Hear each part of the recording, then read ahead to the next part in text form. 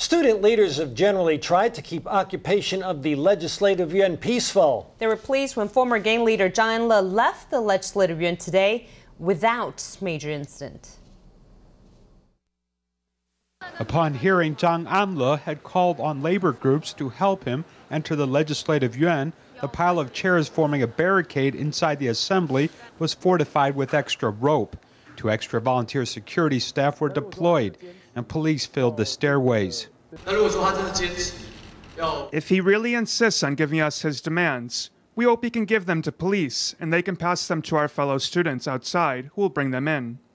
Basic security concerns mean that we cannot let him inside the Legislative Yuan. Student leaders say Zhang's anger is misdirected, and the real culprit behind the impasse is President Ma Ying-jeou.